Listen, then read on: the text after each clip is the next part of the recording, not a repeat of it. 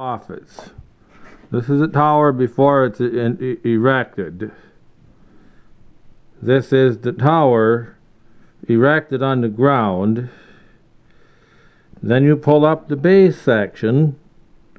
You pull this up, bolt it down, and then you move the pulley block to the top to raise the tower.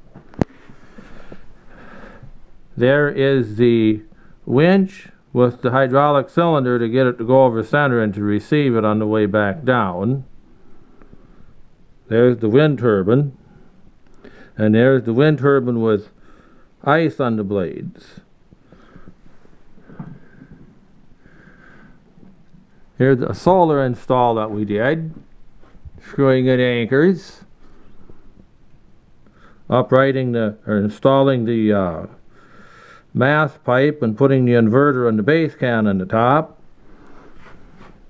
Here you see 6 mast pipes with inverters and base cans on the top. That's all 6 of them. And here's the rack and assembly on the solar trackers. That's an all-sun tracker is what it is.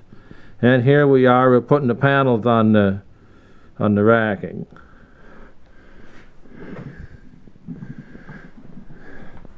There is the finished product. They're flat when there's no power. The electrician is digging the trench to wire it. And here they are functioning after they're commissioned. And like I said, most products we use are made in the United States. Not all of them, but most of them. And here we go with this. This is how you service the car. You take the telehandler and you buck underneath of it, chain it on, and you raise it up. There's not even a post in the way. Real handy. And here's a couple more pictures. Woodmaster outdoor boiler, wood boiler. A solar hot water system on the roof of the building here.